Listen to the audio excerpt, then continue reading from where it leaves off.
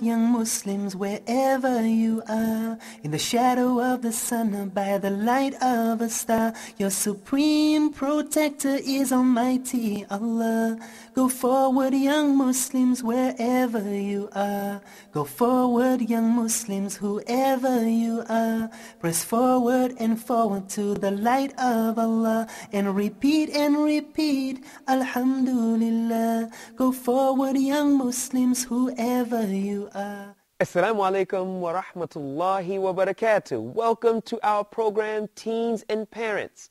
I am your host, Bilal Abdul Kareem, and I have here on my right, Hamza Abdul Kareem. He's not my son, but, I have a closeness to him. We've got the same last name. And also we have Jabba Muslim here. And we're continuing our discussion, getting closer to one's parents. Hamza, you made mention, very important point, about, respect and the parents and the children having respect for one another. So my question to you still stands as we started before the break. What happens from the point where the child is offered the cigarette and those few milliseconds, or maybe 1 second or 2 seconds, where he's got to make a decision? If he does not have a good relationship with his parents, does that affect that particular decision? Yes, of course it affects it. If the parent hasn't stopped the son or daughter from smoking before and hasn't talked to them about it, he won't think it's bad. He'll think it's a normal thing, therefore he will try the cigarette. Time out. But I'm speaking from an aspect that he has been warned, that cigarette smoking is a bad thing. So he's clear. He's clear on what the parents want. So I'm speaking about, he knows what the parents want. Parent is not there. Now it's time for him to choose his own path. If he doesn't have a good relationship with his parents, will what the parent wants play a role? If he's not close to the parents, so therefore he will do what he wants. He's like, who cares? They're just my parents. They're old people. People these days, they think their parents are old. They don't know what's going on, and they're old. They don't know nothing. So therefore he will do as he likes. Okay. Jabba, what do you think about all this? It's for me, it's an eye opener. Listening to Hamza, I'm kind of speechless because we were saying earlier, we're trying to keep that communication, and that's very, very important. And from listening to him, it seems that sometimes what we do, we don't give them a certain respect that they want. And that's what I'm seeing. They want a certain respect. And you will get that respect, I say, like my dad used to say, you will get that respect until you earn it. So once you earn that respect, I'll give you that respect. Once you try to do responsible things, then it won't allow me to have to holler at you. But what I'm learning now is that really it's important for me, because a lot of times you can't get your point across hollering, because that's another barrier.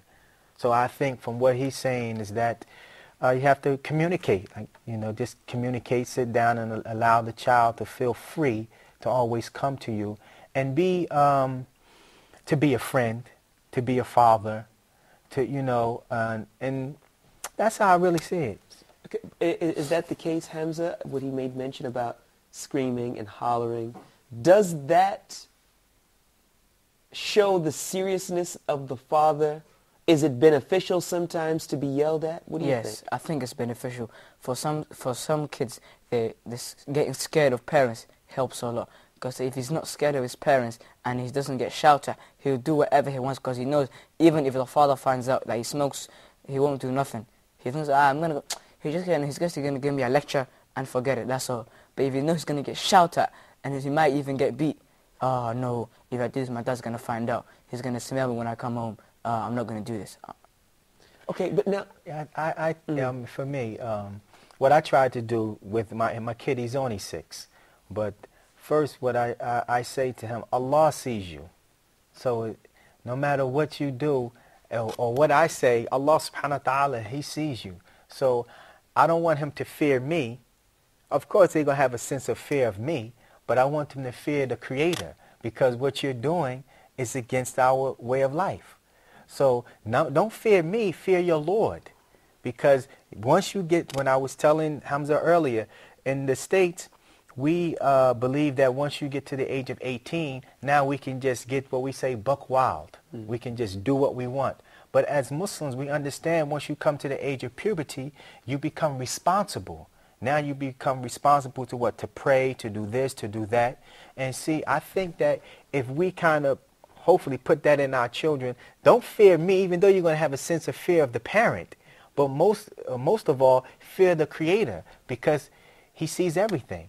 Okay, but Jabber, let's talk about fear versus respect.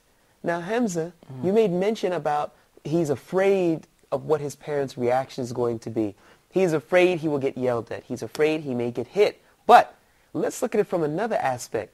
There's a respect factor, meaning I wouldn't want my father or my mother to see me smoking a cigarette because they would be so disappointed in me. As opposed to the fact that I don't want my mother and father to see me smoking a cigarette because he will hit me. Do you notice the difference between the two? For example, if my parents had trust in me, if I asked them if they're going out and I wanted to have a party at home, for example, they would let me if I wanted to have friends over, eat pizza, watch a game. But if they never trusted me, they'll think that we're going to smoke in the house, do something wrong, anything can happen. For therefore, if they had trust in me and respect, they would let me do anything I want. Okay, let's look at this two sides of the coin. We want to talk about respect for a second. Jabber, what would inspire and instill respect in you from the actions of your son or your daughter? What would they do that would show you, hey, you know what? I respect and I trust this little boy or young girl or what have you? Listening. Listen. Listening. I guess I would say listen, you know, to my advice. And that's what I pretty much listen. And then I watch how they live and the things that they do, then that will earn their respect from me. Does listen to your advice entail actually doing what you've said or just considering it? Oh, doing what I said. Okay. Absolutely. Okay. That inspires the respect. Okay. Hamza, what would you want to see from your parents that would inspire respect in your heart for them? First of all, if they fully trusted me, I respect them. I respect whatever they said to me. But if you don't get trusted, you don't care what they're going to say. Like, anyway, even if I do it or don't do it, they don't care. The idea of me won't change. They always think I'm bad, I'm doing it. But if you know that your parents think good of you, you always do good and you won't try to do anything bad or try anything bad. Okay. But what happens? Things happen. You were supposed to take the garbage out. Take the garbage out. Yeah. You failed to do so. You were wrong. Okay? So then they get upset. How does it work when the trust dwindles due to the actions of the child? How does that work? First of all, if they see that I feel hurt, that I made a mistake, they might give me another chance to see if I'm respectable and I deserve the respect that they gave me before. But if they see that I don't care that when I made a mistake, and they see that I don't care that I made a mistake or not, so therefore they won't trust me again. So second chance, as I said, may mention about being allowed to make a mistake. You understand the point? Yeah. Is that the meaning? Yeah. Yes. Not being allowed to make a mistake. To see if their parents see that they gave him another chance. If they see that nothing changes and he's still bad, so therefore they won't trust him again or give him no respect and give him no rights around the house. But if they see that he changed, he acts like a good person, he acts mature as his age, so therefore they'll trust him and he deserves another chance. Okay. Now we're going to go to a break. And Jabber, I'm going to ask you a question. Should I sting you with it now so you get a minute to think about it? As you like. No, I'm not going to do it like that. I'm not going to ask him anything right now. Leave him on the hot seat. We'll be right back, inshallah. Go forward, young Muslims, wherever you are, in the shadow of the sun or by the light of a star. A lot of parents don't put much. They put. How can I say this? They believe that because of their child's role in school, everything is taken care of. And I've seen this with my own eyes, by the way. I've seen this happen a lot of times with a lot of folks, and their parents don't put much focus into them, into their lives, into their personal lives. They put more focus into the basics. In the current times, I think that that's not what's so.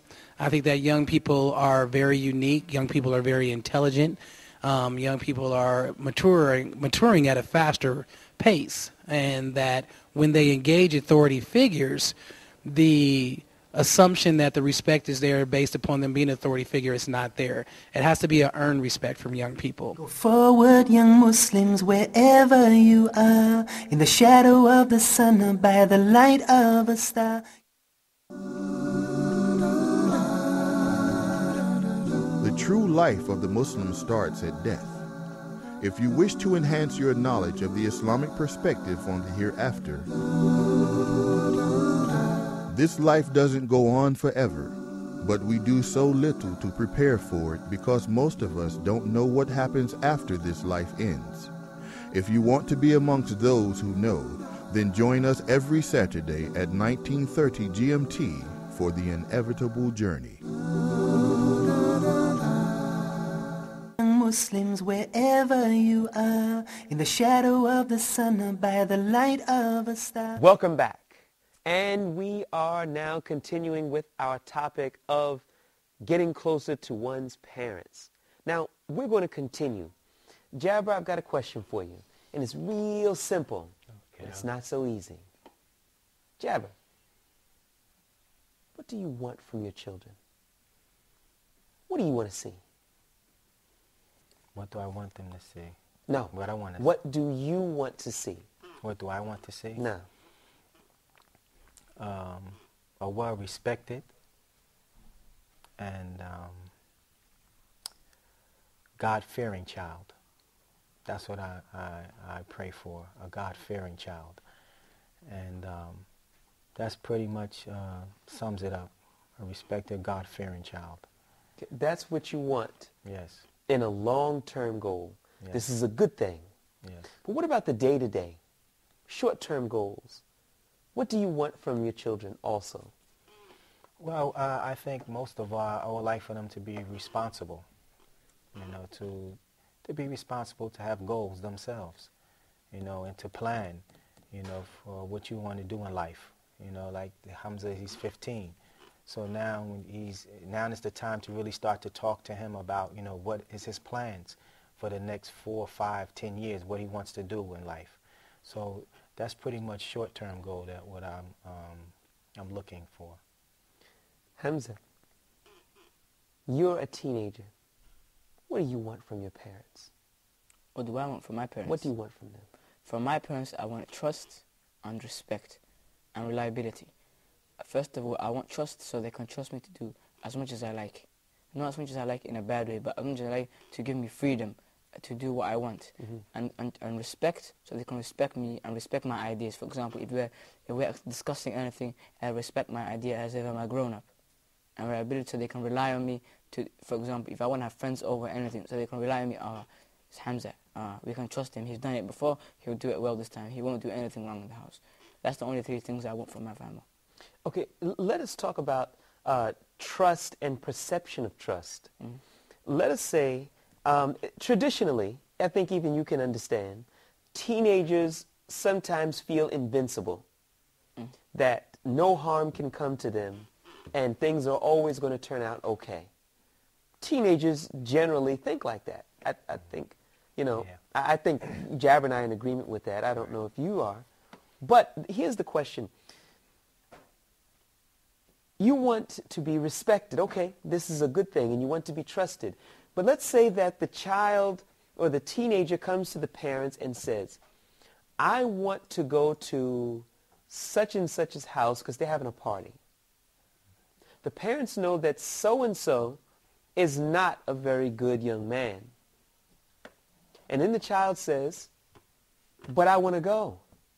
don't you trust me? And they say, no, I'm sorry, son, but you can't go. Now, understand what's happening here. The child thinks that They don't trust him. they don't trust him. But the issue is not that they don't trust you. It's that the kid is bad, other kid is doing this party. They see something that you don't see. You as a teenager, do you have enough maturity to say, hey, maybe my parents know something that I don't know. I don't know what it is, but I'm just going to let them decide, and I will be submissive to it, and I won't think that they don't trust me. No. People might just think, they're getting to me. I've done something wrong. That's why they're trying to do this to me. They're trying to be mean to me. That's why they're not letting me go. I would never think that my parents are thinking of a good side. Are thinking what can happen if you go to that party. What can happen? A fight or anything can happen. We'll never think of that. Okay, so then how would the parent be able to say no to the child without the child thinking negatively that, there's no trust in By the saying no, by just saying no, the child will think, oh, I know why he's doing this to me. I've done something bad. But if he explains to him why he's not letting him go and the reasons, the child will understand. You think so, huh? That's what I think so. Understand? I don't know, because it's sometimes I think some will and some won't. I think not that they wouldn't understand. It's like you said, the trust factor. And I'm not. But the parent knows that it has an assumption that party isn't good. But you say, no, Baba, I know I'm not going to get in any trouble. But I see something you don't see. The same thing my parents told me. Like now when I was his age, I thought I knew it all. You couldn't tell. You guys are old. You don't know what's going on. But now today, when I was telling him before, I said, now today, I should have listened to what my parents said because they were right. But when you're at that age sometimes, even though you're talking about the trust factor, the respect and all of this, but you still as a child, as a teenager, you're like, well, they don't know what's going on. But I should have listened. I should have listened too.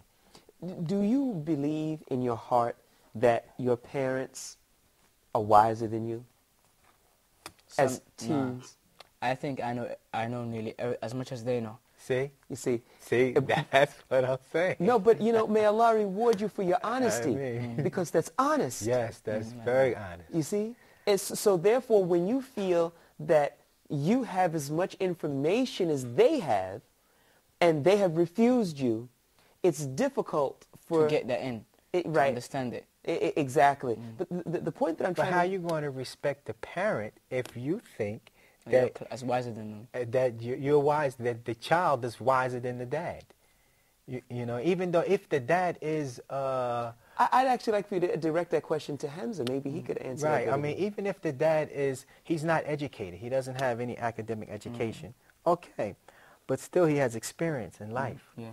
But what makes the child think that because maybe he's a blue-collar driver or something like this or whatever, that he's not a white-collar worker, what makes the child think that he's more intelligent than the parent? Yeah, usually they think that they're more intelligent because they're old enough.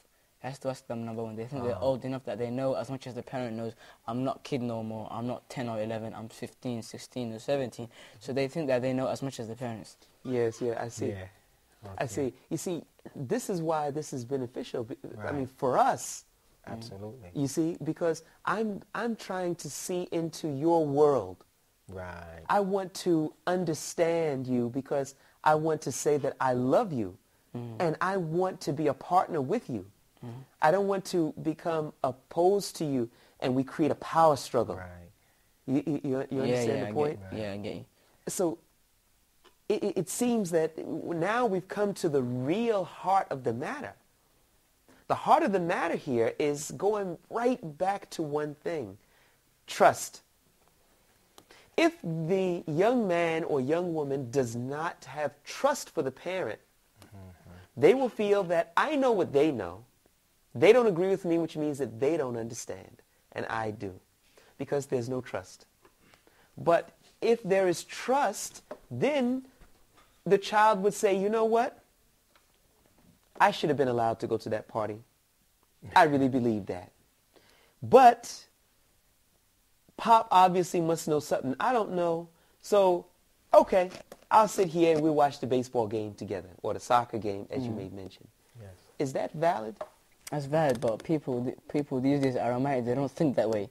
They don't think that far. But for me, I know if my father tells me not to do something, when I get older, maybe his age, maybe even younger by a bit, I remember that day when my dad told me not to do that. I know exactly why he told me not to do that, and I'll thank him. Okay, but we're talking about current. Because many times we will get older and we will say, wow, I ruined my relationship with my mother or with my father. If only I would have done such and such a thing at that time. We have to begin to wrap up this session, but I need you to answer this question for me, Hamza. At the current moment, people my age don't think that way. Should they think that way? They should, but they don't. Is it a sign of maturity to think that way? To think that way is a sign of maturity, but they're not mature. They're not mature enough to think of that. We have to wrap this up. But I've got to ask you guys to come back again for a future episode, because I think that we've made some serious progress here. But I think that there's still some more underneath the surface that we need to try to get to. But we got to wrap it up right now, because they won't let me talk for 2 hours. Even if I ask nicely, they'll refuse me. So that means I got to go. Assalamu alaikum. Go forward, young Muslims, wherever you are, in the shadow of the sun or by the light of a star. Your supreme protector is Almighty Allah. Go forward, young Muslims, wherever you are. Go forward, young Muslims, whoever you are. Press forward and forward to the light of Allah, and repeat, Alhamdulillah. Go forward, young Muslims, whoever you are.